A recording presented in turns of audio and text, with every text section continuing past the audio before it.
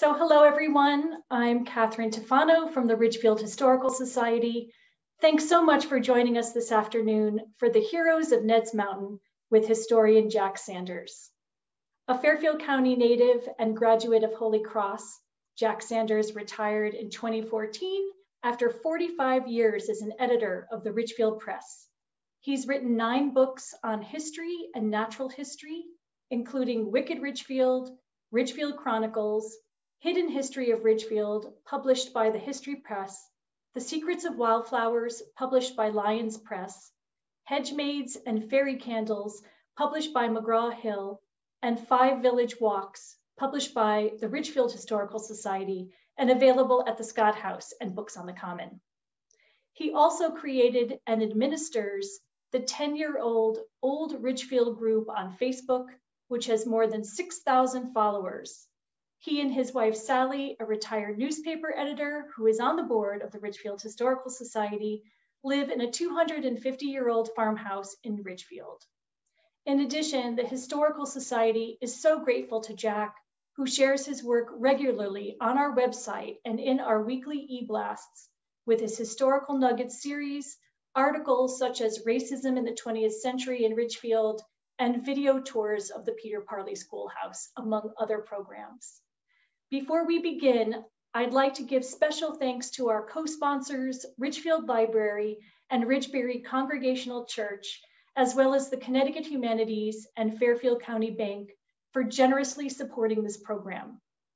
Today's presentation is being recorded and will be available on the Historical Society's website and YouTube channel next week.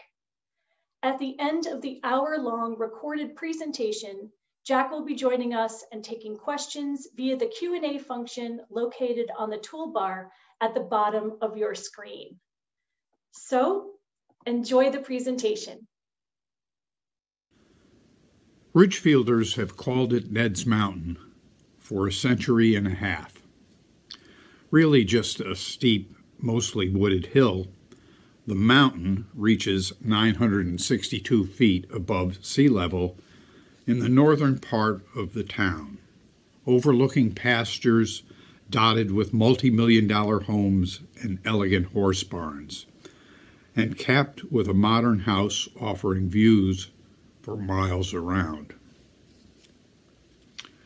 Those views were much different nearly 2 centuries ago, when black men and women fleeing enslavement in the South sought refuge on Ned's Mountain, and where 4 African-American boys grew up and went off to fight in the Civil War.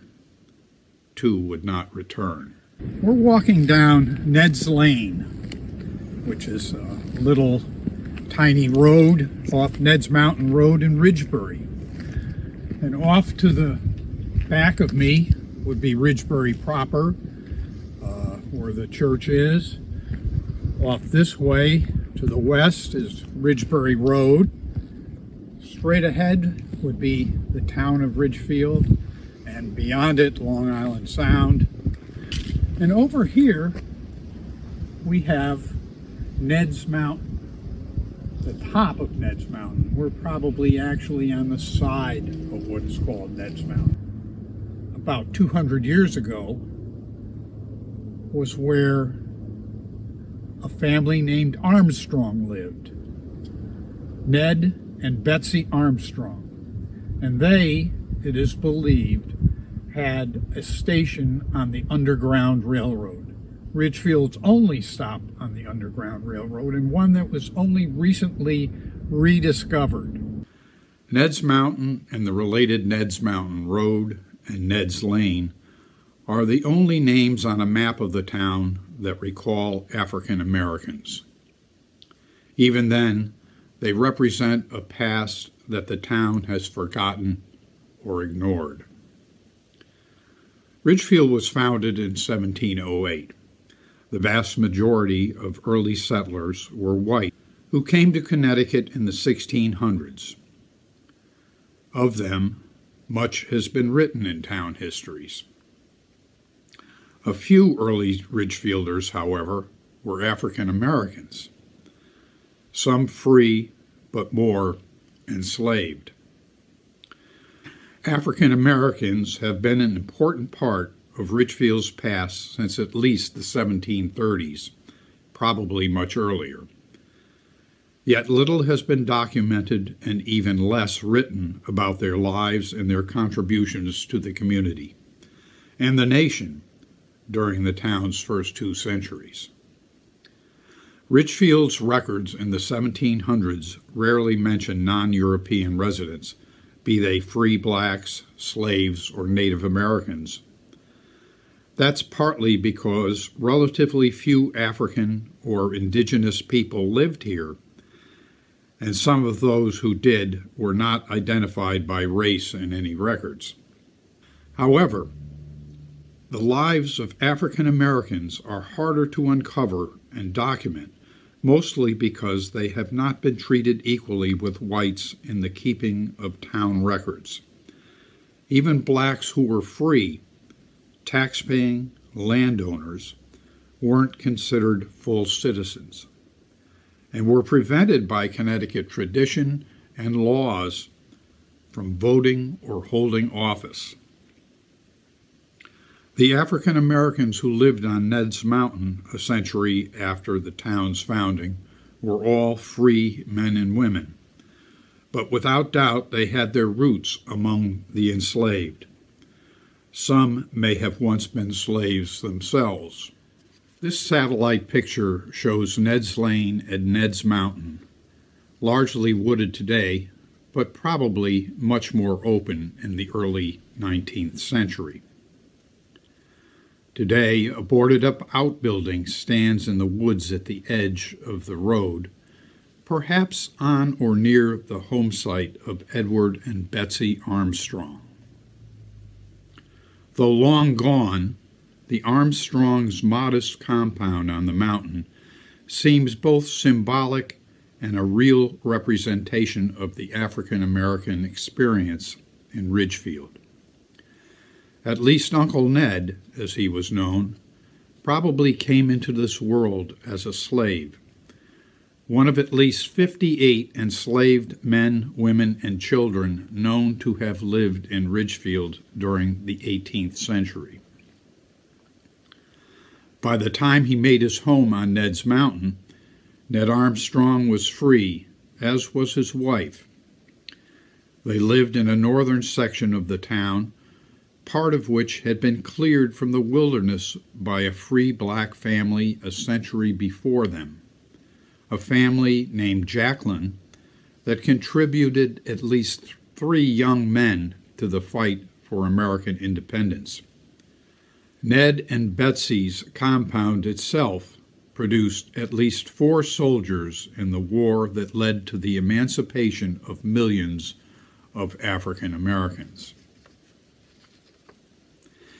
In describing Ridgefield's first 2 centuries, local and regional historians have limited their mention of African Americans almost solely to a few who were enslaved, and then more as a curiosity and never as contributing members to the community, or even as part of a social or moral problem that hung over the community, colony, state, and nation.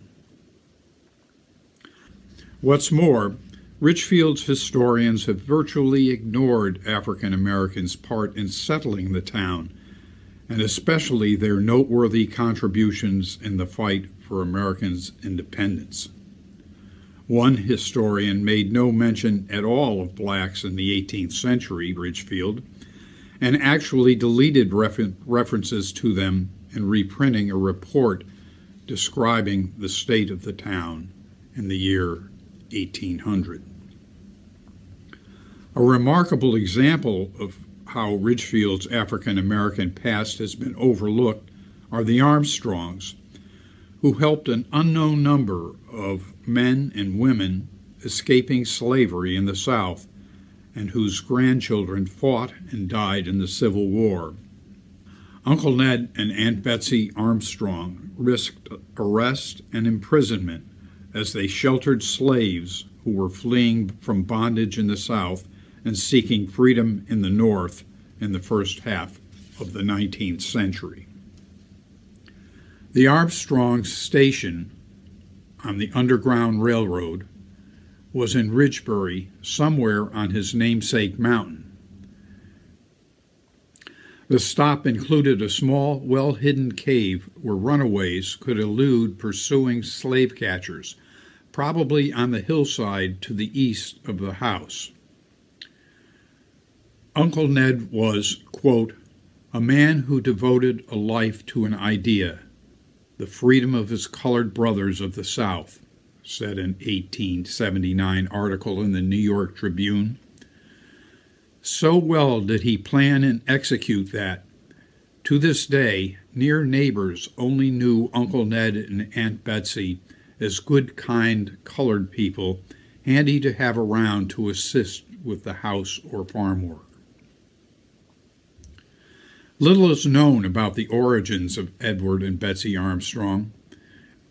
Edward, or Ned, was born around 1782 in Ridgefield, according to the 1850 census.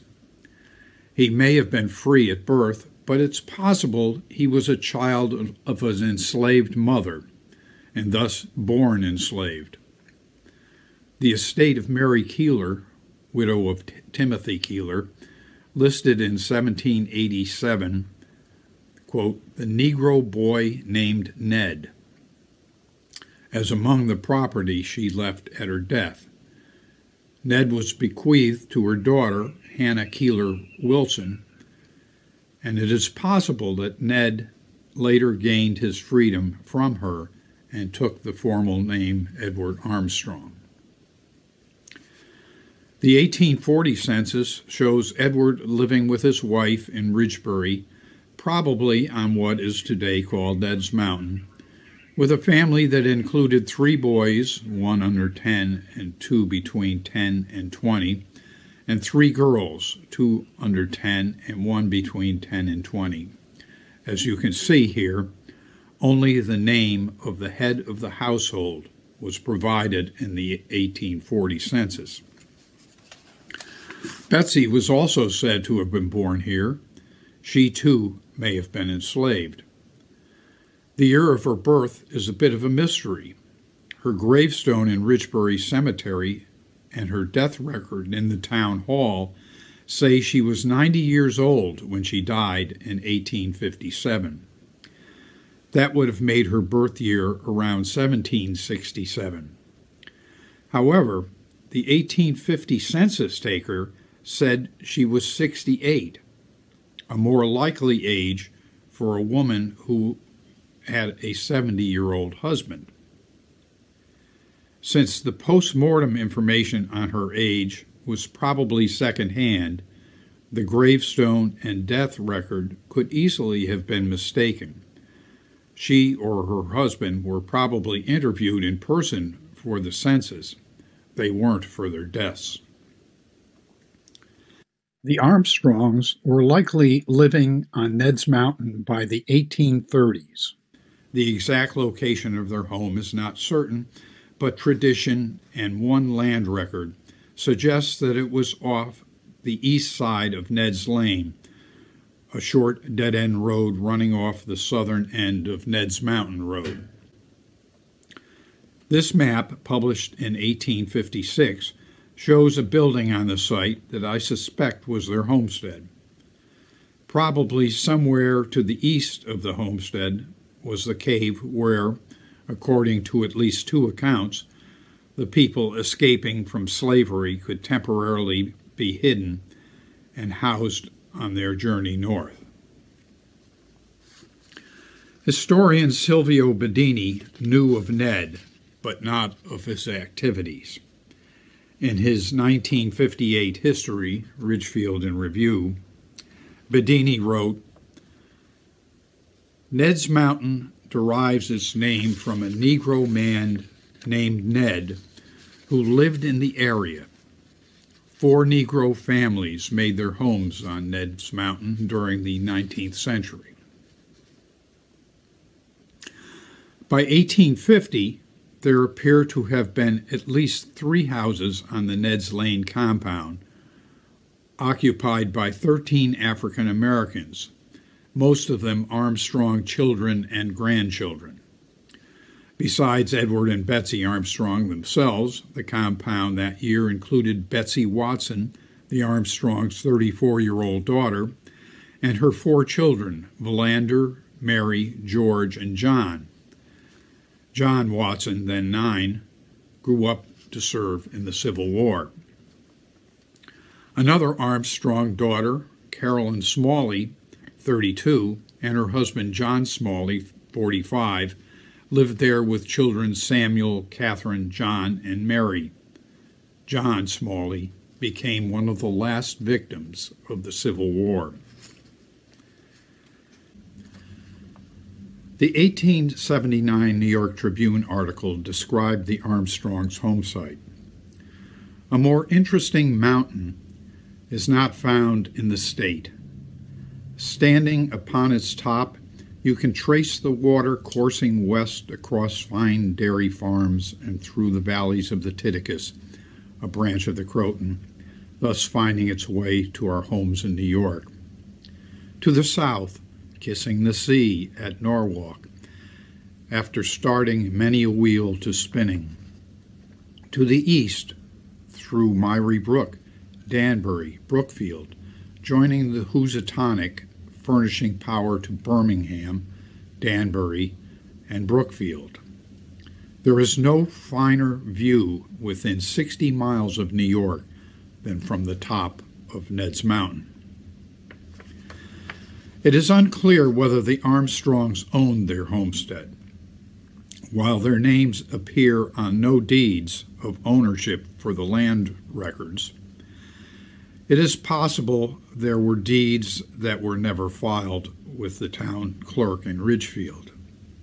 Since they no doubt had little money, their home and other buildings in the compound were probably of basic construction, perhaps not much more than small cottages, like the ones shown here from the 19th century. Nonetheless, the Armstrongs were willing to share what little they had with the fleeing enslaved, who had much less. The Underground Railroad was an elaborate but loosely organized network of stations, usually in people's private homes, but sometimes in businesses and churches. Men, women, and even children fleeing slavery could find assistance and shelter from these locations as they traveled northward. The network extended across all the northern states, from the Atlantic shore to Iowa. Many runaways were fleeing to Canada, where slavery was completely illegal and where slave hunters could not apprehend them. Others headed to northern and western New York or northern New England, where slavery was so unpopular, pursuers had less chance of successfully catching or holding them. Several tracks took runaways into and through Connecticut. While some of the fleeing men and women found permanent homes in Connecticut, most in the 1830s and 1840s probably continued on to at least Massachusetts and Vermont, where anti-slavery sentiment was stronger than in Connecticut, which had many ties to the South and its cotton-producing plantations. Massachusetts had banned slavery in 1783, more than a half century before Connecticut got around to doing it. The Underground Railroad did not involve a map with clearly defined routes, and instead was an informal network of stations whose interconnections changed constantly. No one knows how many stations there were, and station masters usually needed to know only nearby stations to the north along the lines so that they could provide the directions or transportation to the next safe destination. Sometimes the runaways had to travel to the next station on their own, but often they were carried or led by a conductor, who frequently provided a ride in a wagon. In Wilton, the next town to the south of Ridgefield, William Wakeman, considered the town's foremost abolitionist, was both a station master and a conductor, and would transport his packages of hardware and dry goods to places as distant as 50 miles or more.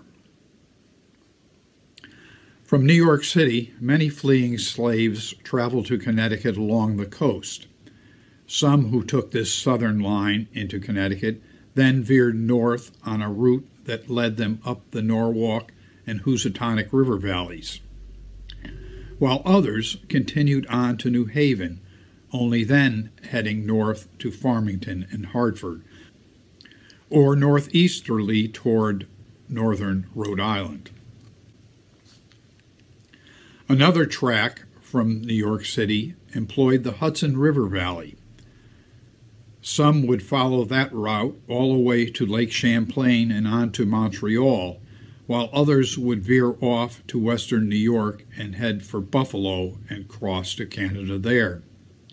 Still others would head eastward via a number of routes into western Connecticut, Massachusetts, and Vermont.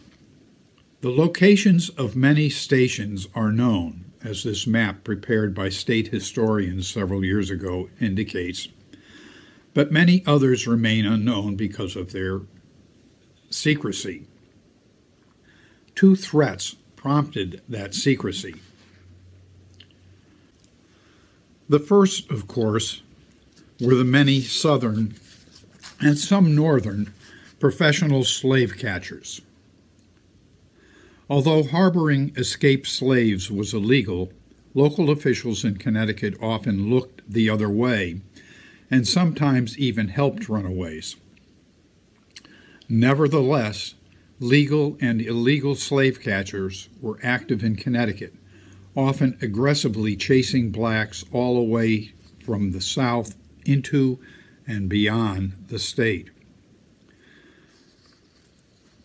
The second threat came from the state of Connecticut itself, which in 1835 enacted a fugitive slave law, declaring that any slave escaping from another state would not be considered free in Connecticut and could be apprehended if the owner demanded it. The fugitives who succeeded in reaching the Nutmeg State could look for no official help in their quest for freedom, said one historian. Then, in 1850, Congress passed the Fugitive Slave Act, far worse than the state law. Not only slave catchers, but also ordinary citizens were empowered to apprehend suspected slaves, who were brought before a local official to determine whether they should be freed or sent south. These officials were compensated $10 per person who was declared a slave and $5 per person who was set free. Not a merciful incentive. What's more, anyone who helped or sheltered a runaway could be fined $1,000 and sent to jail for up to 6 months. But anyone who falsely reported a free black as a slave was not subject to any penalty. It was clear that the law, powered through Congress by Southern interests, favored Southern slave owners at the expense of the right to a fair trial and even fair treatment. While the Armstrongs may have hosted guests who had come north via the Norwalk River Valley or across the Hudson River Valley, we can only guess where they sent or led their visitors on the next stage of their journey. New Milford to the north was known as a small center for Underground Railroad activity, and Farmington to the northeast was a major Connecticut hub. Most stations appear to have been operated by whites, including a number of religious leaders chiefly Congregational or Baptist. The Armstrongs may have been among the relatively few stops run by African Americans. So far, only 2 accounts have been found reporting the Armstrongs' involvement in the Underground Railroad. The 1879 article in the New York Tribune was contributed by a writer identified only as S, who lived in Brooklyn, New York, but who clearly knew Ridgebury and its people. Uncle Ned, the writer said, was a man who devoted a life to an idea, the freedom of his colored brethren of the South. And so well did he plan and execute that to this day, Captain John Rockwell, Smith Keeler, George Boughton, and other near neighbors only knew Uncle Ned and Aunt Betsy as good, kind colored people, handy to have around to assist with the house or farm work. Some of these neighbors, the Tribune article said, helped Armstrong build their, quote, mansion near the top of the mountain. Quote, it was noticed that many colored men came and went, that officers often searched for certain colored men at the mansion, but never found them. No keeper of a railroad station was ever more faithful than were Uncle Ned and Aunt Betsy, the keepers of the Ned's Mountain Station on the Underground route from the South to Canada. Behind the house, the writer said, is a cave that furnished a hiding place and shelter for the weary liberty seekers. And there Uncle Ned and Aunt Betsy supplied food and clothing until rested and refreshed under the darkness of night they would flee from this land of freedom to Canada. Even the existence of the cave, so well did Uncle Ned guard its secret, never became known except to one person, B.D. Norris, until after Mr. Lincoln had made all the slaves free. Today, few people know about the cave, and even fewer its whereabouts, which is on private property. The hillsides near the top of Ned's Mountain are, in many places, steep, rocky cliffs that are filled with crevices. One of these crevices, like the narrow gap shown here, could have led to a small chamber that hid the freedom seekers. The Rockwells, Keelers, and Boughtons, described as near neighbors, were in fact close to the Armstrong homestead on Ned's Lane, as you can see in this 1856 map. B.D. Norris was a farmer who lived at the eastern end of George Washington Highway, which was a mile away. You can see his name at the upper right. Why he knew about this station is unknown. S.'s report in the Tribune was dated June 7, 1879, but appeared in print in July, and may have been sparked by reports that spring of an unusual find in Ridgefield. The New Haven Register carried a story June 17, 1879, under the headline, "A Ridgefield Mystery." The discovery of a skeleton in a cave at Ridgefield is causing some speculation, the article said. Many years ago, Uncle Ned and Aunt Betsy, a colored couple, and most diligent agents of the Underground Railway, lived nearby, and many a fugitive slave traveling from the South to Canada found a refuge with them. These guests were always hidden in the cave, an enclosure about 20 square feet with a very small opening, and some people think the skeleton may have belonged to one of them. The skeletons belonging to a runaway slave seems unlikely, since the Armstrongs were, by this and the Tribune accounts, devoted to helping slaves and would hardly have left a dead or dying person in their cave. In fact, as will be seen shortly, discoveries about the subsequent residents of Ned's Mountain may explain the bones and actually provide the name of the person to whom they belonged.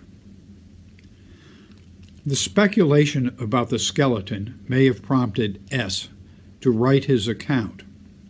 Nonetheless, the two reports in separate publications both provide evidence that the Armstrongs were part of the Underground Railroad. How long their operation lasted can only be guessed. Old age or perhaps illness had probably ended their efforts by 1850. The family began disappearing from Ridgefield in the 1850s. Ned Armstrong died in 1851 at the age of 67 of dropsy of the heart, which was a term for heart failure. Betsy Armstrong died in 1857 of infirmities of age. They are buried together in Ridgebury Cemetery. As if an underground railroad stop situated on Ned's Mountain wasn't amazing enough, we have the fact that 5 young men of color who lived at this compound were later among the first to respond to the news that African Americans could finally fight in the Civil War. 5. That includes 4 African Americans, 2 grandsons of Ned and Betsy Armstrong, and 2 brothers named Halstead, who were connected with the Armstrong family, and a 5th man who may have been a native of the Kingdom of Hawaii, also called the Sandwich Islands. And although these 5 served and 2 died in the Union Army, not one is remembered on a monument in the town of Ridgefield, though they are in Danbury, New Haven, and elsewhere. After the Civil War began in April of 1861, Connecticut and its towns and cities called for volunteers to join the Union Army. But those calls were not directed at black men. While Congress in 1862 passed an act belatedly allowing the enlistment of African American soldiers, many officials in Connecticut, particularly members of the Democratic Party, opposed using blacks in the military. Connecticut Governor Alfred Buckingham, a friend of Lincoln and an outspoken supporter of emancipation, proposed legislation in 1863 allowing African Americans to serve. When he did so, says Connecticut historian Charles Hawley, Connecticut Democrats denounced the bill in unmeasured terms, arguing that it would let loose upon the helpless South a horde of African barbarians. They predicted black cowardice, disgrace, and ruin as a result of the experiment. Nonetheless, with an ever-increasing need for more soldiers, Governor Buckingham managed in November 1863 to persuade the General Assembly to allow the creation of a state regiment of black soldiers called the 29th Regiment Colored of Connecticut Volunteers. Unlike the Revolutionary War, where most military units were integrated, the Civil War officially had only segregated regiments. Integration in the 29th was limited to the officers, all white. An Army regiment consisted of about 600 men. So many African Americans volunteered that a second regiment, the 30th, had to be formed almost immediately to accommodate all of them. It is interesting to note that in 1860, 8,726 blacks were living in Connecticut, of whom only 2,206 were men between the ages of 15 and 50 and eligible to serve in the war. Records indicate that 1,764 men of color eventually served in Connecticut. An astounding 78% of those eligible. Of those volunteers, 15% died in the service. Only 48% of the eligible white men served in the war. Cousins John S. Smalley and John Watson, and brothers George Washington Halstead and Prince Albert Halstead, had grown up in an environment that had aided slaves fleeing from the South. They no doubt heard accounts of the horrors of slavery directly from its victims or in stories told by their parents. The work of Ned and Betsy Armstrong may well have influenced their decisions to show up in Bridgeport in late 1863 to volunteer for the fight. They were all assigned to the new 29th Regiment. Born around 1846, John S. Smalley was only 6 years old when his father died. His mother passed away 2 years later, leaving him an orphan. He was probably cared for by his aunt, Betsy Watson, until he got older. At some point, Frederick Starr became John's guardian. Starr, in 1860, was a 28-year-old butcher with a wife and 2 small children living on Elm Street in Danbury. He later operated a grocery store in that city. Smalley may have been in training with Starr, perhaps as an indentured servant, to become a butcher. However, when Smalley was only 18 years old and volunteered to join the Union Army, he gave his occupation as laborer, a wide-ranging term that could include anything from farming to ditch digging. And since he was not yet an adult, Smalley needed permission of a parent or guardian to sign up. In an affidavit dated November 27, 1863, Frederick Starr stated, "I hereby give consent to have John S. Smalley, my ward, enlist in the service of the United States for a term of 3 years." Smalley was assigned to Company B of the 29th Regiment. The men of the 29th were paid less than their white counterparts and suffered other forms of discrimination. When Smalley enlisted, black soldiers were paid $3 a month less than whites and had to contribute to the cost of their uniforms, which whites did not have to do. They may even have been cheated out of money due to them for their service.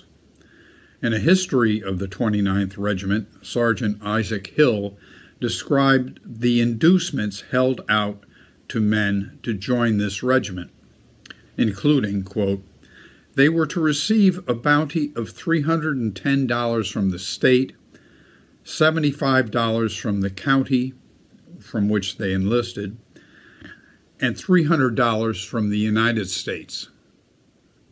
The $310 from the state was received. The other bounties we did not receive." Hill, by the way, served as regiment orderly, probably because he could read and write. He was also an African Methodist Episcopal minister. The 29th spent a couple of months training in New Haven. Today, a monument to the regiment stands in New Haven's Cosculo Park, where training took place. It lists on its stones the names of all the members of the regiment. The 29th left for Beaufort, South Carolina in March of 1864. After a brief stint there and at Hilton Head, which had been taken earlier by Union troops, the regiment was sent to Virginia, where it participated in the fighting to take Petersburg and Richmond.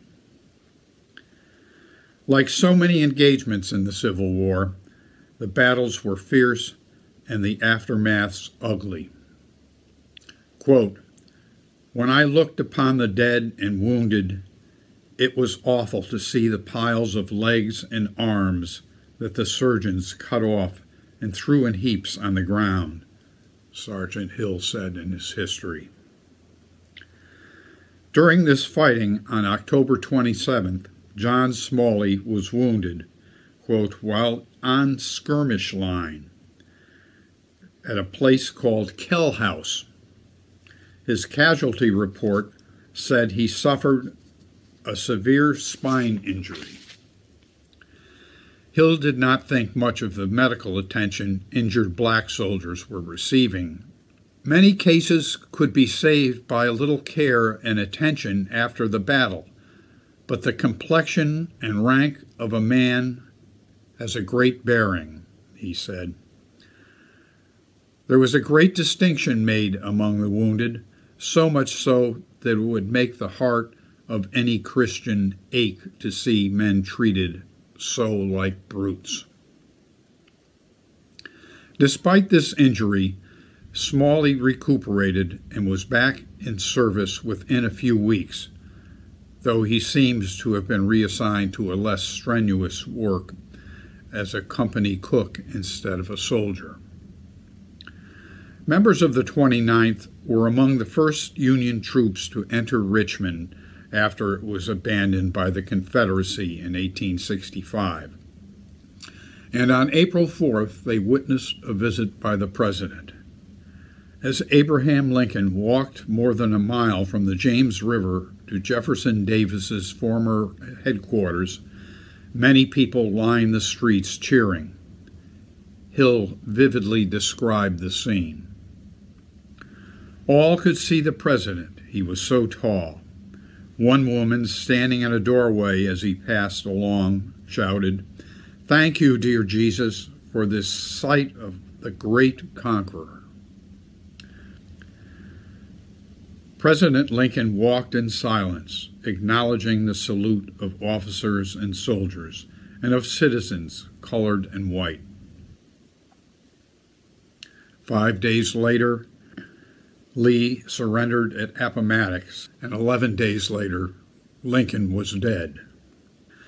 Toward the end of April, the 29th Regiment sailed from Richmond for Norfolk via the James River, and then for South Texas, with a stop at New Orleans. The troops arrived in Brazos on the southernmost coast of Texas on July 7th, part of a 50,000-man force along the Gulf Coast and the Rio Grande, dealing with relations with Mexico and with the beginnings of Reconstruction in Texas. To reach the fort at Brownsville, the 29th Regiment had to march 20 miles inland through mosquito-infested swamps and waters sometimes waist-deep. Many members of the regiment became sick and wound up hospitalized, including both John Smalley and Isaac Hill. It was a nightmare, Hill recalled. There were 700 sick in this hospital, 400 of that number in the ward with me, he said. The hospital stewards and nurses were men with no human feeling. The poor sick were dying, 10 per day, and before they were cold, the hospital stewards would search them and take anything valuable that they found about them before they reported them dead. Hill survived. John Smalley didn't. He died of dysentery on September 27th in that hospital. During its war service, the 29th Regiment lost a total of 198 men, including 45 killed or mortally wounded in battle. More than 3 times that number, 153 men, succumbed to disease. 2 days after Smalley died, word came that the regiment was ordered home to Connecticut to be disbanded. Smalley was buried in a national cemetery on the post at Brownsville. However, in 1909, more than 1,500 soldiers who were interred at Fort Brownsville were moved to Alexandria National Cemetery in Pineville, Louisiana. Thus, John Smalley's remains lie today in the Deep South, a land whose soldiers he had fought and from which fled slaves his grandparents may have assisted. Although he was born in Ridgefield, the name of John Smalley is not found on any monument or in any history book in his native town. However, it is engraved in stone in Worcester Cemetery in Danbury. There, a monument dedicated in 2007 honors African Americans from Greater Danbury who served in the Civil War. A year later, a larger multi-stone monument bearing the names of all the men in the 29th Regiment was completed in New Haven's Cosculo Park. John Smalley and his cousin, John J. Watson, grew up together on Ned's Mountain. In 1850, when the census takers stopped by, Watson was 9 years old and Smalley 4. Their mothers were sisters. The two may have traveled together from Danbury to Bridgeport to sign up for the Army. They both enlisted on November 27, 1863. Watson was at least 21 years old and didn't need the permission that Smalley, a minor, had to have from an adult. Watson was in the same company, B, as his cousin, and they no doubt saw much action together, including the Richmond-Petersburg campaign. But John Watson escaped injury and was never reported hospitalized with an illness. He was mustered out of the service in Brownsville in October 1865, returned to Connecticut, and seems to have vanished. No record of his life after the war or of his death has been found. By 1860, new families had moved into the compound on Ned's Mountain. The census shows Prince Halstead, 63, and his wife, Sarah, 50, along with children George Washington, 20, Prince Albert, 13, and Mary E., 16, living there.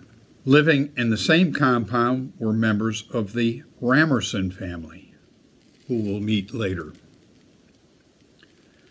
It is hard to tell when the Smalleys and the Watsons left and the Halsteads and Ramersons arrived. Since there are no deeds on the land records for these families, the censuses provide snapshots of who was living there once every 10 years. That leaves to the imagination and a few birth and death records what was happening in between. There may have been points at which some or all of the Smalleys, Watsons, Halsteads, and Ramersons were living there at the same time. Prince Halstead was no newcomer to Ridgefield. He shows up in the 1840 census living in Ridgebury. By 1850, he was in North Salem, New York, working on a farm on the east side of the lower end of Peach Lake, not far from the Ridgefield line. Prince and Sarah's sons, George Washington and Prince Albert Halstead, may have envisioned enlisting in the Union Army as a way of fighting slavery, of supporting their country, and even of finding adventure. It wound up a tragedy for Albert. Both George and Albert enlisted in December of 1863 as soon as African Americans were allowed to join Connecticut regiments. Albert may have been only about 16 or 17 years old. They were assigned to Company E of the 29th Regiment and were sent to a camp in New Haven that provided the basic training. Both were also immediately hospitalized with illnesses. Albert spent nearly 3 months in Knight General Hospital, a military facility in New Haven, suffering from typhoid fever. For some reason, he was returned to duty on April 5, 1864. 10 days later, he died. His medical record says he died of typhoid pneumonia. His death was tragic, but not unusual.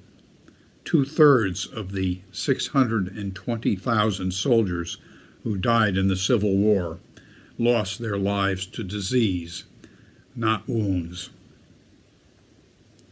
Although there are indications Albert was buried in Worcester Cemetery in Danbury, no gravestone for him exists today. It is possible that a government-sponsored marker was created. An order for a federal gravestone was reportedly filled, but records show that the stone would have erroneously stated that he served in a Massachusetts regiment. Perhaps the stone was rejected because of the error, and somehow a replacement was never acquired. Private Albert Halstead is, however, listed on the Worcester Cemetery monument to African Americans who served in the Civil War. At training camp, Brother George Washington Halstead came down immediately with measles and mumps and was also sent to Knight General Hospital. George recovered. George Washington Halstead went on to serve in the 29th Regiment at Beaufort, South Carolina, and in the gruesome Richmond, Petersburg campaigns in Virginia. He must have been an outstanding soldier because he was promoted to corporal and then to sergeant. One of his comrades was the Reverend Alexander Heritage Newton, commissary sergeant for the 29th, who noted in his autobiography that Sergeant Halstead was wounded in a, quote, fierce encounter on September 29, 1864, 3 miles outside Richmond. This battle was indeed a slaughter pen, Newton wrote. The enemy fought like tigers. Sergeant Halstead recovered from his wound and was with the 29th at Brownsville, Texas after the war ended and the regiment was finally mustered out of service. After the war, George Halstead returned to farm work. In 1870, he and his family were living in North Salem, probably on a farm at the very south end of Peach Lake, not far from where his father had worked in 1850. George and his wife Victoria had 2 daughters, Alagatha, 8, and Emma, 7, living with them, along with George's father, Prince. A son, George, born in 1858, was apparently living elsewhere. George Washington Halstead died April 12, 1874, only 31 years old. Victoria died a year later. He is buried in Ridgebury Cemetery, where the American Legion places a flag on his monument each Memorial Day. This picture shows the gravestones of 3 generations of Halsteads buried together in Ridgebury Cemetery. Number 2 is Civil War veteran George Halstead, and 3, Victoria, his wife. 4 is Prince Halstead, his father, and 5, Sarah Halstead, his mother, while number 1 is his daughter, Emma J. Halstead, who was 16 when she died. Many mysteries surround Ned's Mountain and its compound, but perhaps none as unusual as the identity of Prince Ramerson. Described in the 1860 census as a 23-year-old farmhand living in one of the homes with 3 members of his family. Prince was a name fairly common among African Americans in the 18th and early 19th centuries. Prince Halstead and Prince Albert Halstead were living in the same compound. Often the name was aimed at reflecting a royal descent from ancestors in Africa. Ramerson, however, was a surname that was unusual in this region for persons of any race at any time. There was one notable exception. A Prince Ramerson, born in the Kingdom of Hawaii around 1840, came to New York and New England, served in the Union Navy, blockading Confederate ports during the Civil War, then joined the Union Army to fight the Confederacy on land, and finally wound up being one of the U.S. Army's Buffalo Soldiers in the post-war West. Was the census taker's Prince Ramerson the same as Hawaii's Prince Ramerson? A death report in Ridgefield's town hall records adds weight to the possibility that the two were the same. On April 17, 1854, a laborer reported as John Samerson died in Ridgefield at the age of 60. Like Prince Ramerson, the soldier and sailor, Samerson, very close to Ramerson or Romerson, was born in Hawaii, the Sandwich Islands, according to the Ridgefield Town Hall death record. His race was described as copper, and he had succumbed to bilious fever. Was John Samerson the father of Prince Ramerson? What are the odds of a native of Hawaii named John Samerson being in the same small New England town at the same time as someone named Prince Ramerson, possibly also from Hawaii, unless they were connected? How could such variations in a name occur? Several causes may be involved, including the fact that Ramerson, spelled R-A-M-O-R-S-O-N, and Romerson, R-O-M-O-R-S-O-N, were probably illiterate and did not know how to spell their own names. Census takers, ministers, and town officials guesstimated how it should be spelled. The R and S difference, Ramerson, Samerson, may reflect misunderstandings of handwriting when copying records. Prince Ramerson was the subject of a 4-page biography in the 2015 book Asians and Pacific Islanders and the Civil War, not to mention a 1,500-word profile on Wikipedia, the online encyclopedia. He was born around 1840 in Hawaii, then a kingdom, which became a U.S. territory in 1900. Very little is known of his early life, but he was reported to be living in the American Northeast before the war.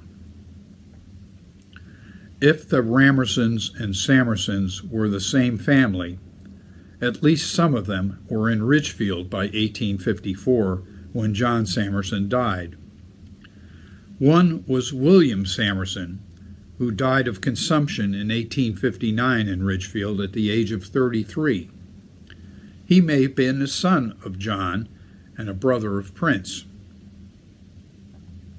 William's death may explain the origin of the mysterious skeleton found in 1879 in the secret cave the Armstrongs had probably used for the Underground Railroad. Hawaiians are known to have used caves for burials. According to Hawaiian historian Betty Fullard-Leo, burial caves have been found on every Hawaiian island. Most chiefly families, that is, royal families, are believed to have had their own secret burial caves, the location of which was closely guarded by the family. Sometimes stone walls that looked like the surrounding cliffs were cleverly constructed to hide a cave entrance. Other sources say commoners also used caves to inter their dead well into the Christian period. What happened to the 1879 skeleton that may have belonged to William Samerson has not been learned, but it probably was interred in an unmarked grave, perhaps in Ridgebury Cemetery. By 1863, Prince Romerson was in New York City, where he enlisted in the Union Navy, not a surprising choice since he came from the Sandwich Islands, most of whose inhabitants were close to the sea. Records indicate he had worked as a barber before enlisting. For a year, he served aboard vessels including the USS Mercadita, shown here, as part of a squadron maintaining the blockade of Confederate ports. By May of 1864, he had left the Navy for unknown reasons and was in Boston, where he joined the Union Army. He was assigned to the 5th Regiment Massachusetts Colored Volunteer Cavalry, possibly because of his past experience or an ability to read and write. He was almost immediately promoted to sergeant. Romerson fought in the Second Battle of Petersburg and, as did members of Connecticut's 29th Regiment, took part in the whole bitter Richmond-Petersburg campaign. After the war ended, his regiment, with Connecticut's 29th, was sent to Texas, but Romerson was taken ill, like so many of the other soldiers were. He recuperated in New Orleans and then at a hospital on an island off New Rochelle, New York, before being mustered out of the service with his regiment, October 9, 1865. Apparently fond of the military and the adventure it had offered, Romerson enlisted in 1867 as a private in what became the 25th United States Infantry Regiment, a racially segregated unit of the United States Army. It was dubbed the Buffalo Soldiers and included many Civil War veterans from colored regiments. Serving at least 3 years, Romerson fought in the American Indian Wars with the 25th. Despite Hollywood portrayals that invariably ignore their participation, men of color made up 1/5 of the regular Army in the post-war West. He died on March 30th, 1872, of unstated causes, possibly at Fort Griffith, Texas, and is buried in the San Antonio National Cemetery. Perhaps it is no surprise that his gravestone bears yet another version of his name, Prince Rowerson. By 1870, no people of color were left on Ned's Mountain, and only one of the old cottages on the compound appears to have been in use. It was occupied by Irish immigrants, Pat and Mary Hartell, and their 3 children, Mary, Maggie, and Patrick. 4 decades of being a refuge for people fleeing enslavement and a home to people who fought slavery had ended. Today, nothing visible remains of the Armstrong compound. The east side of the lane is steep and wooded, with a modern house at its summit. The lane itself leads to a back entrance to a large estate. The former McKeon Farm, more recently called Double H Farm, for its owner, the late E. Hunter Harrison. Ironically, Hunter Harrison was a leading North American railroad executive. Thank you so much, Jack. What a thorough presentation. And welcome to the program. I'm going to begin to invite people to put their questions into the Q&A, and I've got a few here already. So let's get started. Oh, hi host, your ceiling is fantastic. I'm missing Ridgefield and New England. Thank you. So here's a question for Jack. If Ned and Betsy did not have a deed to prove ownership for their land, what is the disposition of their old homestead today, privately or town owned? It's private property there, although very nearby is the huge Hemlock Hills Reserve that along Ned's Mountain Road at the northern side. But right there, it's all private property, which makes it kind of difficult to go looking for that cave. Here's another question. Is it possible to climb on Ned's Mountain today and see the view, or is that private property?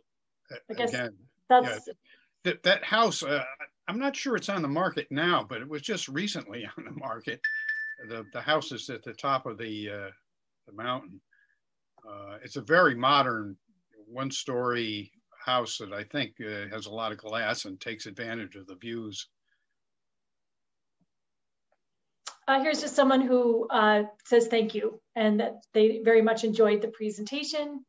Someone else said, great, thank you so much. Are there any known stops on the Underground Railroad in North Salem, Purdy's, or Croton Falls that you are aware of?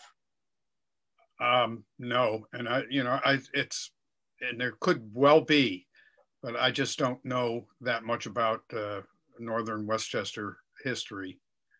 And that's one of the problems that I'm trying to address in the work that I do. A lot of local history, especially as it addresses African Americans, has never been done. There's so few communities in Connecticut and probably in Westchester have spent any effort on tracing their African American backgrounds and the part that African Americans played in the early years of their towns, and that's one thing I hope to solve or at least address with this research, which is still going on into not only Ned's Mountain, but 18th century slaves in Ridgefield and 18th century soldiers who served in the American Revolution. And there were at least 7 Ridgefield people of color who served in the American Revolution. Thank you. There's another question. Has there been any attempt to add the names of the 2 fallen soldiers on the Ridgefield Monument? If not, why not? I don't know. It's very hard to add something to those monuments. I mean, those. I think that perhaps something separate is going to have to be done. Those are all, engraved plates on the War Memorial, so it's very difficult. But all these soldiers, there's, excuse me, I think I counted 16 Revolutionary and Civil War soldiers from Ridgefield, only 6 of whom are recognized on any monuments in town. I think, you know, there should be some sort of a formal official recognition of them. Mm-hmm. So another question, is there any evidence that Prince Rowerson served in the 25th Infantry Bicycle Corps stationed out of Fort Misiola, Montana? I don't know. In what year would that be? I don't know about that. I think that most of his service in the with the Buffalo Soldiers was closer to Texas and the southern part, but he may have been up in Montana. I don't know. So the person who asked the question replied 1896, if that's any help. What year? 1896. Oh, he was long dead. Okay. He died in 1876 or someplace around there, Okay. 1872. So there's lots of thank yous coming in, which is lovely. Next question. Again, this is a similar question. Are there any plans to honor them in Ridgebury specifically? I wouldn't be surprised if the Ridgebury Congregational Church did something, because they're very active and very interested in their community's history. And I wouldn't be surprised if the Armstrongs were not participants in that church in some way. I wouldn't. I bet you they were. I mean, it's quite possible. So Deborah was on the call, but she had to leave because she's doing a service, but that's something to investigate. So she, from Ridgebury Congregational Church, was on the call today. We have a comment from Beth. Thank you, Mr. Sanders. What do we know about the sentiment in Ridgefield on issues like the Fugitive Slave Act during the antebellum period? If you go to the Ridgefield Library's website and go to their section on research and look under there in the section on genealogy and local history, you'll find the latest version of Uncle Ned's Mountain, which is actually a book about all of the research I've been doing. And there's a large portion of that book deals with pre-war, pre-Civil War Ridgefield and what the attitudes may have been of the people who lived here. It might surprise people to see some of this. There were some very enlightened people here, and there were also some people that weren't so enlightened. And that's all in there. It's downloadable. You can read it on your own computer. I don't think you want to print it out because it's 184 pages, but it's extensively illustrated. It's got more pictures than you saw today. And I think that would answer the question about what Ridgefielders were thinking back then. Do you know the name of the farm in North Salem where they were working? Who, the Armstrongs? Let's see. Helen, can you reply again in the question box so I can feed that to Jack? Is that who you're referring to? The Armstrongs would have had their own, little tiny farm, their own small farm, and they would have probably worked for the Keelers nearby, the Boughtons. That map that I showed from 1856 shows some of the nearby families, and they probably did work for them as well. No reply, so thank you for answering that. Is the Phyllis who was associated with Ridgebury Church part of one of these families? She was the earliest known Black church member in the 1800s. I've seen her. I remember she was admitted to the church, but unfortunately, there's no last name for her, so I don't know, and I have not dug into her background, but she is mentioned in the book.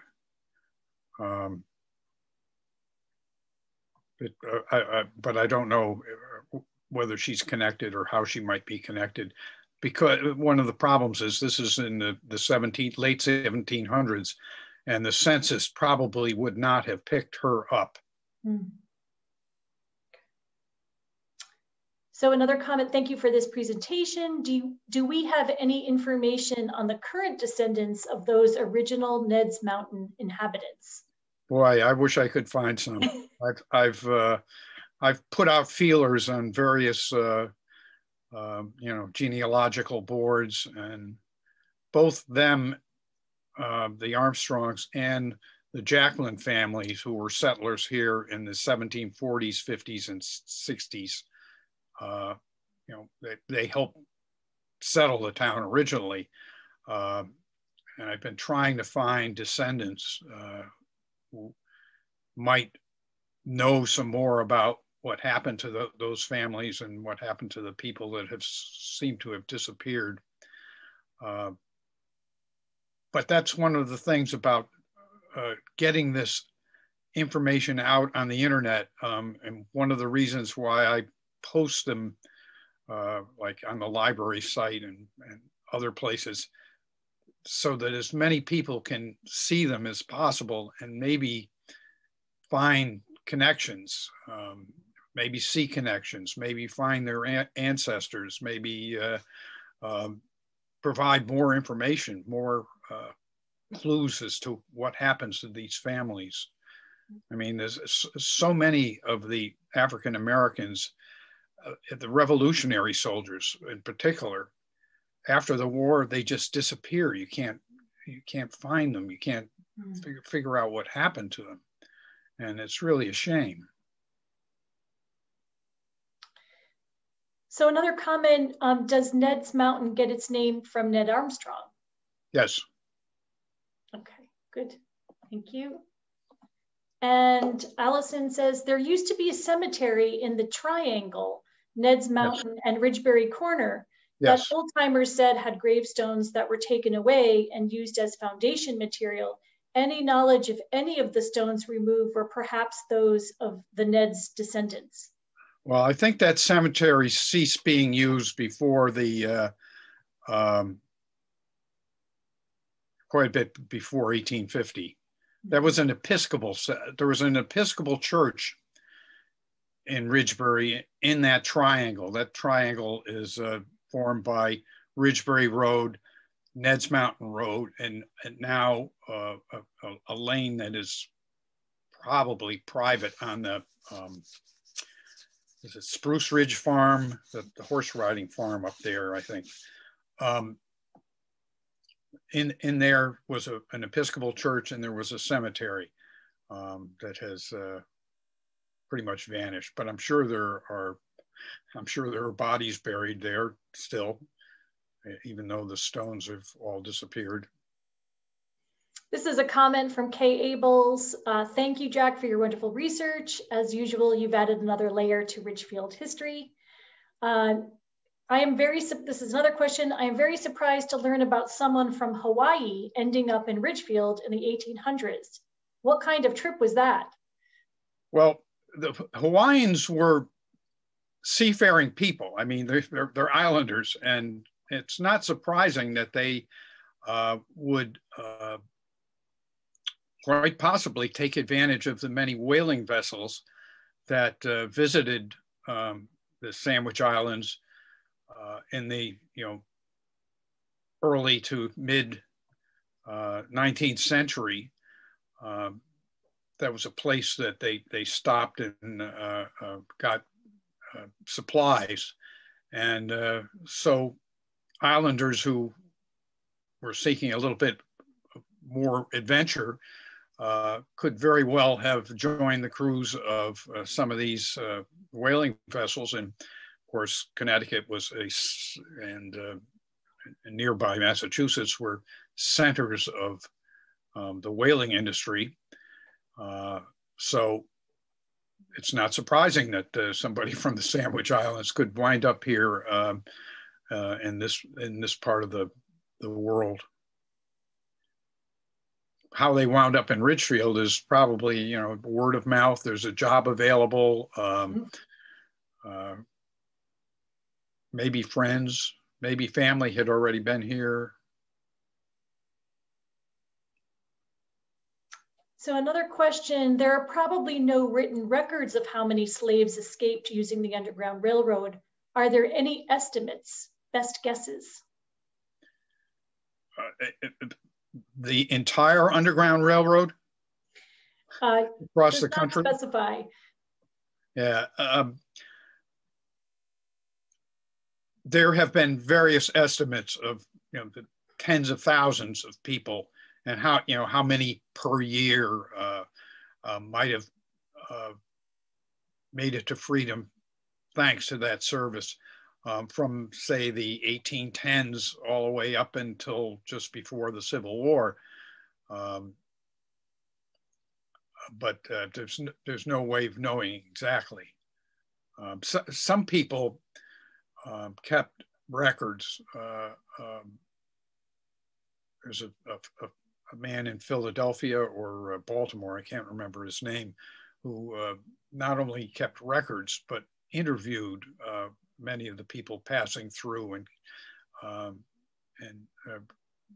has written down their stories and published a book about it. It's there's quite a bit of testimony from slaves who use the Underground Railroad that makes fascinating reading. Some of the stories they tell about the adventures they went through is just astounding. It's astounding.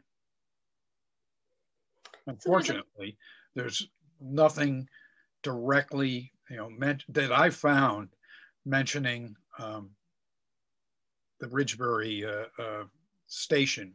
It would be really nice to be able to, get some kind of testimony, and it may be out there somewhere.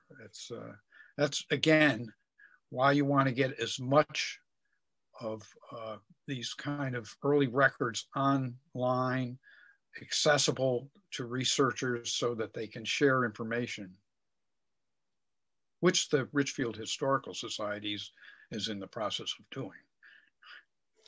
Right? Indeed. Another question, any chance they attended Ridgebury Congregational Church? Do we know when the church was founded in Ridgebury? The church was founded in the 1750s, and they had a building in the 1760s, I believe. So yes, it's possible they attended the services there. I don't believe there's any record of them being admitted as members. But I have not been able to, I've asked the church about it, but I have not been able to look at the records themselves to see if maybe an Armstrong or a Halstead or any of those families might have been members. So here's a person who used to explore the caves as a young teen and hasn't been there in about 50 years, but he believes he could still find them. There was an old homestead somewhat near the cave when I was a kid. That's his comment, and he wanted to thank you for the program. So moving on to the next question, do you think the town should establish a historical marker in the area of Ned's Mountain to honor the memory of Ned and Betsy Armstrong and their role in the Underground Railroad? That would be very nice. It might be something the Historical Society could do. The Historical Society has these wonderful, was it History in the Streets, or what's the name of that Museum series? in the Streets? What? Museum in the Streets? Yes, Museum in the Streets. Series of markers that are in many places in town. I think there's one in Ridgebury up by the Ridgebury Congregational Church. And there could be something similar to that there. It would be very appropriate. But of course, this is way out of the way, and very few people would come upon it. But noted, but noted. Yeah, it would be a good thing. A good thing.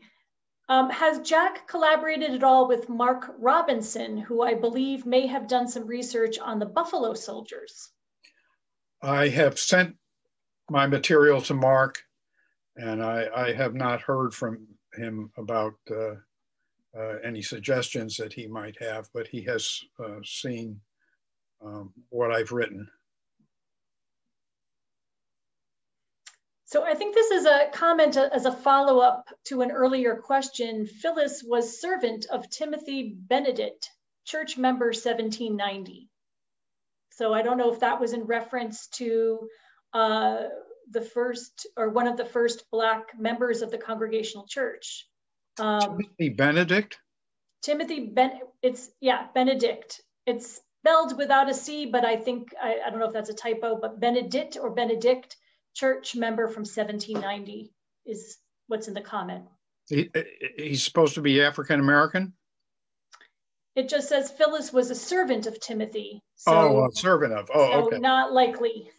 yeah, okay, right. So she was probably enslaved. Right. So lots of thank yous. Someone is saying, I'm thinking of trying to coordinate a memorial for the Armstrongs and the vets. How can I contact Jack Anderson?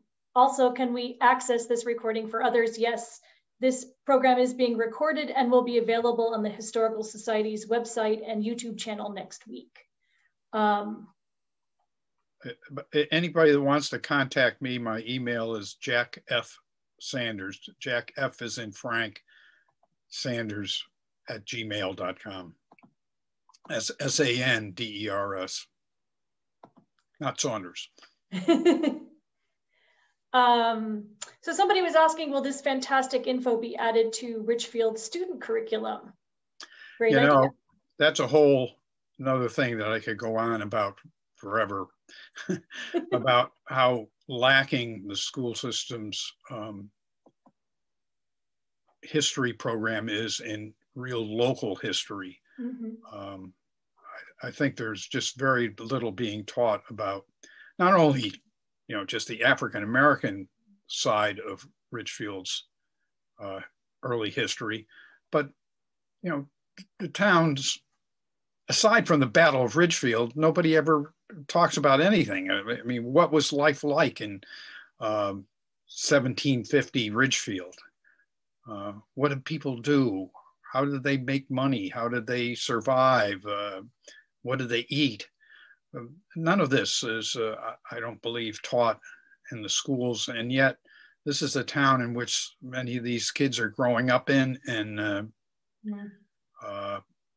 they should know something about the community's roots and what it was like here. But it would be nice if the school system did more local history in its curriculum. We have a comment. I appreciate the research you've done on the subject. As a Black woman who raised her children in Wilton and moved to Ridgefield before relocating to Kingston, New York, I came across very little information about African Americans in the area. And that, that's really a shame. Only one book that I have come across in Fairfield County has addressed early African American history. And that was by a man from Newtown who taught at, I think at Joel Barlow in Reading. He did a history of slavery in Reading, Newtown, Easton, Weston, that area. That's quite interesting. And but that is about it. And with all these, even Norwalk, Danbury, cities, I think you'd find very little early history of African Americans, and it's really a shame. And maybe the more it's publicized, the more people will be interested in it and start doing some research. We're fortunate, by the way, in Ridgefield, in that we have a complete set of records going back to the town's founding in 1708. One of the problems that somebody doing research like this in Danbury would have is that the good old British burned the records in 1777. And so a lot of what happened in the first century of Danbury's history has been lost. In Norwalk's case, a fire, the minister town clerk had all the records, and his house caught fire and burned down, and those things were destroyed. And so a lot of early Norwalk records are lost, but still these communities do have rich histories that need to be written about, explored and written about. Indeed. Another question, is the George Washington Highway named after the child George Washington? George Washington Highway is named after George Washington because the president, but then general, who used it as part of his route between New York and meeting General Lafayette, I believe, in Rhode Island or someplace, Hartford, maybe. And a lot of people don't realize this, but for a long time, Ridgebury Road was also called George Washington Highway. So George Washington Highway would be today's George Washington Highway, plus all the way down from the center of Ridgebury down to North Salem Road was also called George Washington Highway. And I think they did that in 1935 for some big anniversary of Washington's birth or death or something. There was a big celebration back then. But at some point they decided that that was too confusing. So they made the Ridgebury, what's today Ridgebury Road, they gave it its old name back and just left George Washington Highway, the section from the center of Ridgebury into Danbury. So here's a question about the Sandwich Islands. How did Hawaii get the name of the Sandwich Islands? I don't know. Okay. I have enough trouble just trying to keep up with Ridgefield history. But I have worked with some professors who did a lot of Hawaiian research and writing and history, and they helped out a lot with my understanding of why we could have had these this family in Ridgefield, and they were quite interested in it, and I have posted information about this on boards in Hawaii, so that if somebody happens to be running across this family and maybe doing research into it, may connect someday. The trouble is a name like Ramerson or Samerson or whatever it was probably just made up. It was probably not their original Hawaiian name. It was some Anglicanization or a name that they just chose because they liked the sound of it. So it would be hard to actually trace these people back, but it may be possible. So here's a comment about, will there be lectures on Zoom about the recent Revolutionary War skeletons discovered in Ridgefield? Yes, we did one in December with the Emeritus State Archaeologist Nick Bellantoni, which is on our website and viewable. And we are planning more follow-ups in the spring. Thank you so much for an amazing presentation. Where can we find some of those stories of personal experiences with the Underground Railroad? Are there specific books that you can recommend? Well, I'll tell you.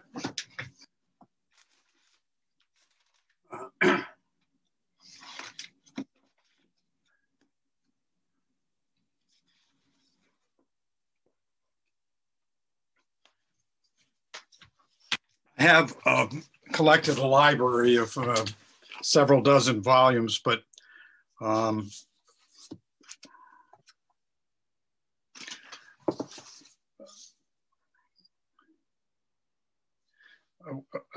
interesting book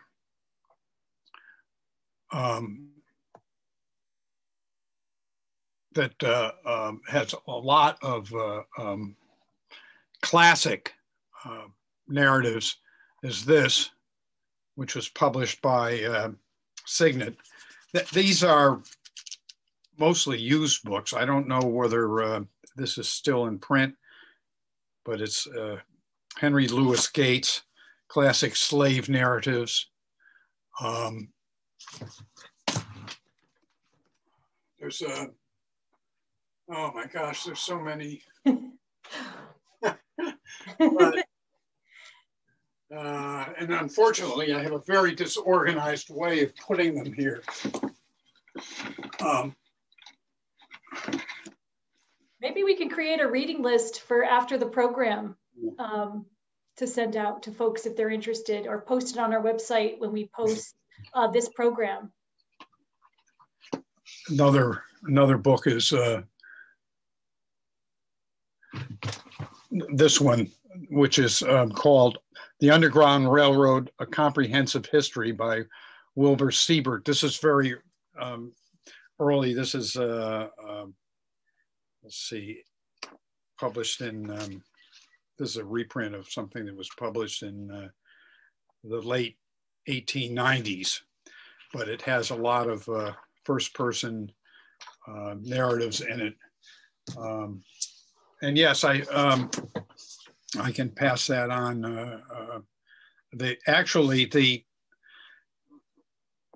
At the library's website where you can download the book, the bibliography in that has many books on the subject of slavery, the Underground Railroad, that I've read in connection with this study. So that would be a good place to look. Great. And someone responded about the Sandwich Islands named by James Cook, who discovered them in the 1770s after one of his benefactors, Duke or Earl of Sandwich. Sounds good. Sounds good. Okay, we've just got a few more questions. Let's see. Have there been any other settlements of a group of Black families living in Ridgefield since those on Ned's Mountain? Well, there were quite a few Black families living in Ridgefield in various parts of the town. The book, which devotes the first 100 or so pages to the 18th century, talks about especially the Jacklin family, which helped settle very northern Ridgebury, and also had a big farm in the very south end of town on the Wilton line, near probably Spectacle Lane, that area of town. And they were, they came to Ridgefield in the 1740s and contributed at least 3 or 4 sons to the American Revolution.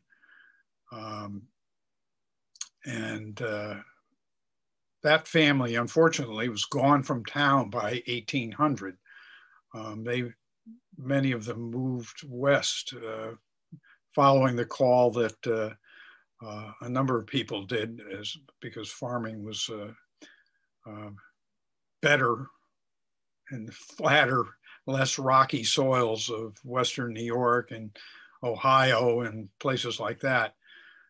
So we lost those people, but they were a major family in town in the 1800s, in the 1700s, and contributed a lot. I mean, 3 or 4 sons to the American Revolution is pretty significant. So last few questions. Do you spend time going to various libraries and places of records like town halls to find stuff that's not online or even organized for that matter? One of my main sources is the old records in the town hall. I've spent many hours going through pages and pages and pages and pages of that material. And I've gotten pretty good at reading 18th century script, which is not, it was just very neat and tidy and everything, but it's different from what we were taught as kids and what nobody's being taught now, I guess. But there's a lot of information, and sometimes it just pops out of places you don't expect to find it. But also the original sources that you can find on Ancestry.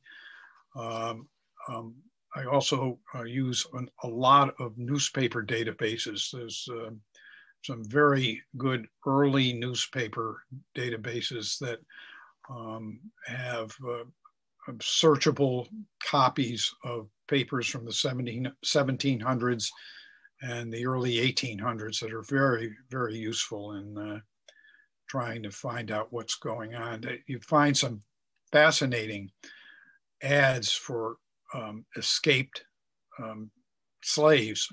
There's 2 from Ridgefield at least, and one ad in the 1730s for a slave that belonged to Timothy Keeler. Sounded like one of the most interesting people that I've seen in Ridgefield. The fellow could read and write and play musical instruments with considerable skill. And here he was enslaved. And what he did is he, using his skills, wrote himself a pass and took off, and apparently was never found again. Changed his name and began a new life. But Timothy Keeler advertised in Boston and New York to try and get him back, and I don't believe he did. So someone's asking, would an integrated cemetery have been unusual at that time? I think they probably were in Ridgefield integrated. I mean, they may have been a separate section devoted to people of color, but I don't know that for a fact. I don't know of any 1700s gravestones of African Americans in a Ridgefield graveyard. There may be, but they may have been lost long ago. There's no black cemetery in Ridgefield that I know of. The nearest that I have heard of is in Easton on, I think it's Route 58. There is a fairly well-known black cemetery, but I think African Americans were buried in the same cemeteries as everyone else. So what is the name of Jack's book? I missed it the first go round. Well, the name of this is Uncle Ned's Mountain. And the book is available? It's available only electronically right now. I'm still writing it. I'm still perfecting it, so to speak. There's so much more to learn, but I want what's done so far to be available so that people can understand that there is this rich history of African Americans in Ridgefield that has been ignored and should be available. Absolutely. Thank you. I thought he was referring to this presentation. That's the name of the presentation and also the book. Yes. Well, the presentation, I think we called it Heroes of Ned's Mountain. The Heroes of Ned's Mountain. Maybe I should use that for the book, but the book is about a lot more than Ned's Mountain.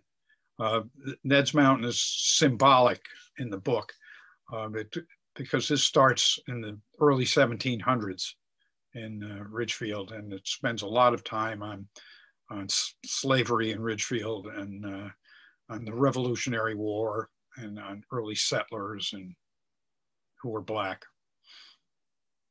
Right, and this is another comment. David Scott, an early settler whose house is now the Ridgefield Historical Society headquarters, had slaves. Yes. Yes, indeed. Yes. And then I have the final question, which is, would you be willing to speak to the high school, middle school, or even elementary school students in the Ridgefield public schools? Not to put you on the spot, but there you go. I'm willing to be available to answer questions. I would like, I mean, if a teacher wants to do something about this in a class, I would recommend that the students look at least parts of Uncle Ned's Mountain, the book, and then we can just talk about it. But I think it's better that they read what's been done, or the teacher read it and explain it to the kids, and then ask. I'm available to answer questions, but I don't.